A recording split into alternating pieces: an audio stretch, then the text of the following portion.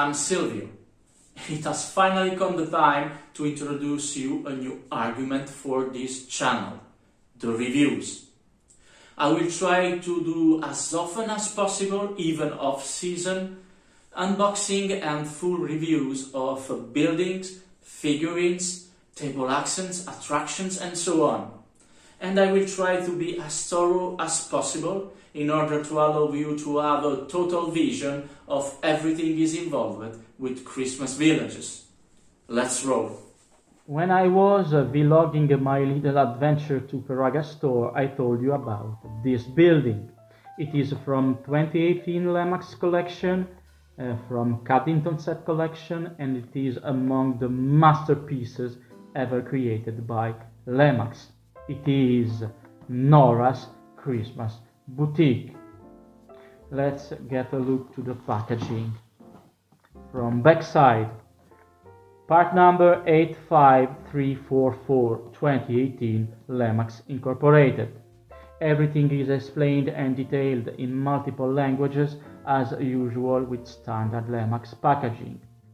From each of the sides you have a preview of the full building at the other side, and from the front side you have the complete frontal view of the buildings with some insert concerning the two lighted scenes inside the building itself. Now it's time for the first unboxing of Nora's Christmas Boutique. Let's just open carefully the box for the first time. I don't want to ruin it. And here we go. Inside we have a standard styrofoam case with the standard Velcro strap. Let's remove the styrofoam case from inside the box. Here we go. Inside the box we have one info notice, one caution notice in multiple languages, of course, and we also have a welcome and congratulation notice. Everything from Lemax is handmade, and it is clearly detailed in this notice. Let's go ahead with the styrofoam case. Part number 85344, bottom. So this isn't the correct way of opening it. Once again, 85344, Lemax, top. Let's open the Velcro strap. Here we go. And for the first time, here we have Nora's Christmas Boutique. Inside we have the LED light bulb from the new series, because once they were totally different, and this is the new version with LED inside. We also have the adapter. It's not an AC adapter because it needs three 1.5 volt batteries, AA batteries, AA batteries, and I generally don't use this kind of adapter because I prefer to use directly AC adapter to light the building, but I will explain it when the time of the gathering will arrive. Let's try to remove and find a way to remove the building from the case without damaging anything. It's always a little tricky because I don't know the building yet. and I need to find a way to extract it without damaging it. Here we go. I've extracted it without problems, and let's remove this. We have, as usual, some silica gel inside to prevent the humidity from damaging the buildings, because it is pure porcelain. And here we go. Let's try to find the hole for the light bulb. Here we have, and voila! First unboxing of Nora's Christmas boutique. And that is everything was inside the box, the packaging. I will have to do a full review of it. Let me just get everything in place, and I will start with the full review and let you see in details everything from Nora's Christmas boutique. After the first unboxing of Nora's Christmas boutique, let's continue with the full review. Part number 85344, as I just said, and 2018 Caddington Village Lemax Collection. Let's start with the dimension of the building, and I will go first width, then height, then depth. 8.4 by 7.2 by 4.8 inches, or 21 by 18 by 12 centimeters. The weight 52 ounces or 1.5 kilograms. It is a heavy building, as it is entirely made from porcelain. Caddington Village, so it is a Victorian era village, 1837 up to 1901. Let's see if the building fit this era. Now let's get a look all around the building. Here we go, one side, back side, the other side, and the front side. Let's have just another little spin around. Okay, let's go more in depth. Let's start from the back side. Here you will immediately notice some imperfection in the painting, but it's the beauty of those kind of buildings. They are being handmade one by one, so some little imperfection is the rule. The roof has a form of some sort of tree canopy, and that's all for the roof. Let's get a little more down. Here we have the hole for the LED light bulb and the two false windows, one from each side of the hole. Let's get down a little bit more, and here we have another two false windows. And that's all from the back side. Okay, let's get a look to this side.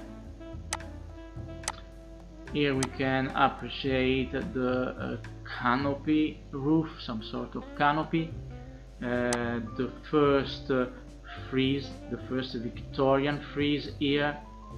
It is a gold frieze on top of some red. Another two Victorian frieze here, and two windows. Those are real windows, those are real holes here. There are 6 holes there and 6 holes here.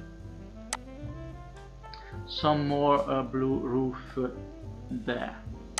Let's go further down, and here we have another small imperfection, but it's beautiful like that. This is a canopy or an awning, and all the building has those sorts of canopy slash awning. And here we have a wide window, a real window with real holes going there. And this side is completed by a wooden barrel and a little pine, Christmas pine here, with no decoration at all. And this is from this side.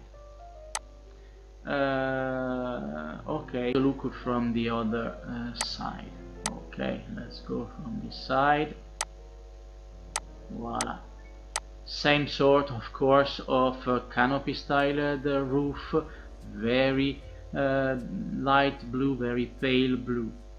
The same Victorian frieze we just saw from the other side, and the same windows we had from the other side. Let's go further down, and here we have another sign, Nora's Christmas Boutique. It's almost a 3D sign, and anyway, this is the service entrance. This is not the main entrance. Another canopy, another awning, still with some imperfection, but it's magnificent like that. A red door with some gold here and there, and a mistletoe wreath with a red bow. And of course some advertisement, Snowflake Collection, and from the other side the Quality 3 stand. Obviously I can see that they aren't perfectly aligned, perfectly vertical, but this is beautiful. These imperfections are beautiful. A wooden crate here from this side, some stairs here to get access to the service entrance, and I think that's all from this side too. Okay, let's continue with the real star of the building, the main attraction of the building, the front side. Here we go with the front side, and let's start from the roof. Once again the canopy styled roof, but this time with many more Victorian friezes. Here some grey friezes, here some black on top of yellowish friezes, and we also got a very big wreath with a Christmas butterfly red bow, and some Christmas balls as ornaments for the wreath itself. Let's get down a little further. Some more detailed friezes here, much more detailed from the front side than from both the sides. Here we go again, two more detailed friezes and very detailed windows. Then from each side of the windows we have two nutcracker soldiers. Does they fit the historical period? Let's see. The Nutcracker is so popular today due to the Tchaikovsky ballet, classical ballet. And but Tchaikovsky produced it in 1892, so in plain Victorian era. But the story is based on a novella from A.T.A. Hoffmann, from Ernst Theodor Amadeus Hoffmann, a German writer that wrote this novella in 1816, just before the Victorian era, but Tchaikovsky is in plain Victorian era. And by the way, the novella was named The Nutcracker and the Mouse King, so perfectly in line with the Victorian era. Here we have some strange Victorian frieze also on top of the hat of the soldier, even if the soldier was Russian and not English. Anyway, a little mistake, but everything is good.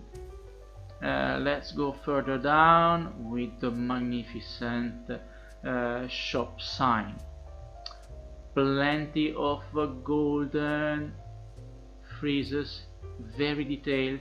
Those are the best friezes from all the building. And we have a yellowish signs with some more mistletoe and some more friezes here, red on yellow. Nora's Christmas boutique with a 3D effect. Very interesting. And let's get some more down.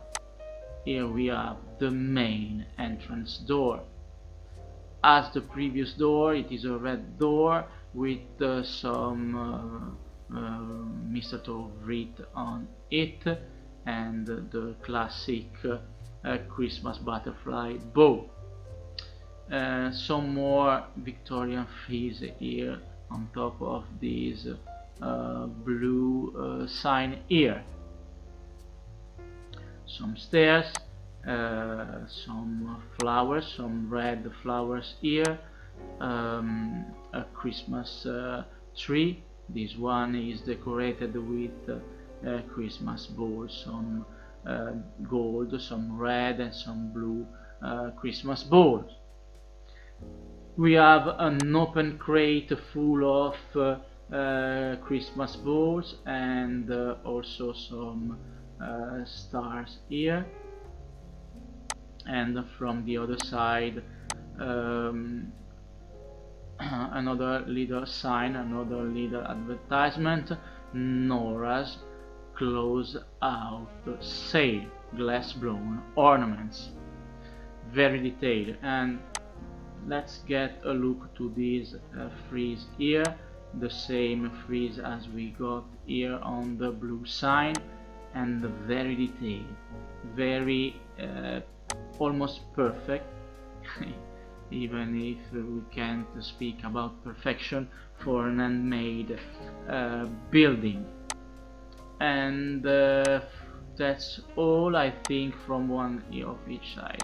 Let's talk about the inner scenes. Two more red canopy or awning if you prefer, this time with less imperfection, with less painting imperfections.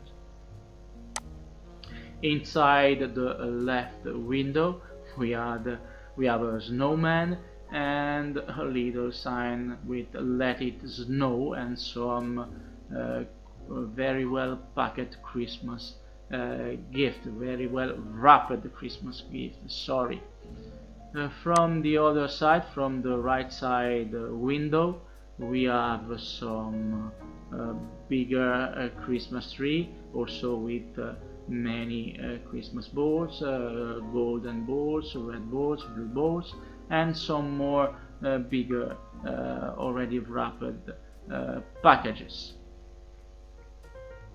And that's all, I think. I've detailed all the aspect of the main of the front side, sorry.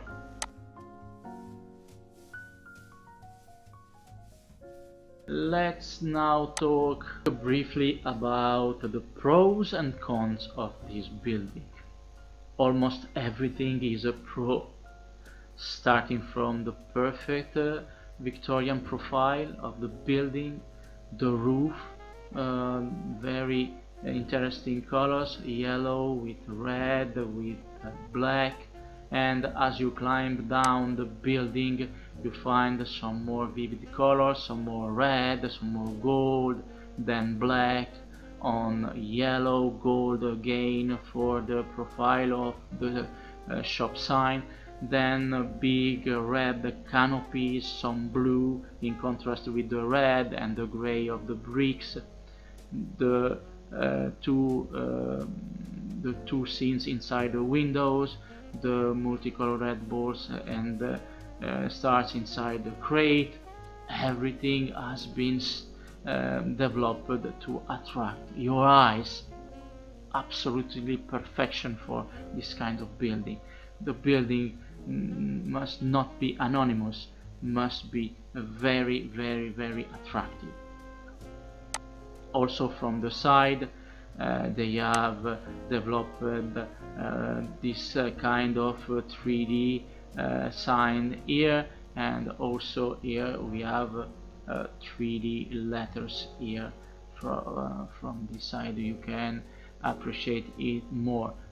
Those aren't flat or just printed letters, but they are 3D letters. Nora's, no, this is painted, this is painted, but the Christmas boutique is it has a 3D effect because those are letters applied on the sign itself.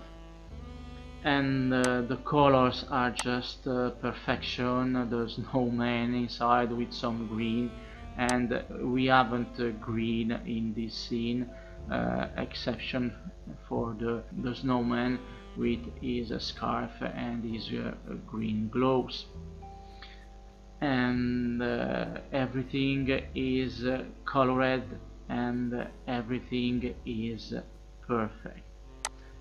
All the bricks are gray, so obviously we have a big contrast with everything else that is perfectly colored. From this other side, from another angle too, the two big wrapped packets inside the window and the barrel. Absolutely everything is a pro for this building, even if it has many imperfections. But hey guys, every building from Lemax has imperfection.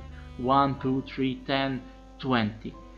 They are just pure perfection. You haven't seen the legs of the shoulders from the other angle, so let's try to see also the legs of the nutcracker shoulders.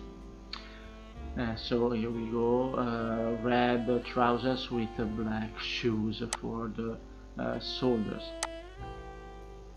And I think those aren't really shoulders, because this is characteristic for some colonel or general, but anyway, this is not important. And those are the pros. The cons. The main and only big cons is the roof. This is Caddington Village. This is set in winter. We can't have buildings without snow on top of the roof. Big mistake. I also have other buildings from Caddington Village set that suffer the same problem. I just added some snow made from plaster. So the lack of snow for me is really cons for this building. They could have placed some snow here and there, one big piece of snow on top of the main roof, some more little pieces here, and even some more snow on top of the canopies would have been a great addition. And the other little cons are the fragility of these little elements. They have been, as always, hot glued on the main building, and they are very fragile. Don't even think to take your fingers and grab the buildings from the crate or the tree or the signs, because the glue isn't as good as we think. And also this effect, I don't like this effect, but it is common to every buildings with some addition. They aren't a part of the main building, so they needed to be glued in some way. And this is the result. Also from the side, the barrel and the tree are glued to the main building. I'm used to that, so I'm aware that I must absolutely not grab the building from any little ornaments, not the barrel, not the trees, nor the sign, absolutely nothing. And the two windows. The two windows aren't perfectly aligned, but who cares? Let's get a look from this side. You can appreciate here more precisely. They aren't perfectly aligned with the buildings. Who cares? This is the absolute perfection for me. I'm sorry, I've repeated it many times, but I am sure that a very little amount of Lemax buildings have reached this kind of perfection. I think I've said everything. Just another look from another angle here and there. Let's have this angle here. Okay.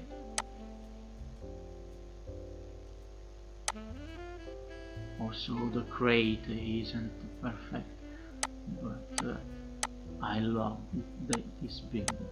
It will be placed in some special place in my 2020-2021 village, the village I'm actually building. And I think I've said everything concerning this building. I just I've omitted to show it lighted, but it isn't a big difference from the actual view. And this was the first ever review I've done on this channel. Not the perfect review, but who cares? Not perfect buildings, not perfect reviews.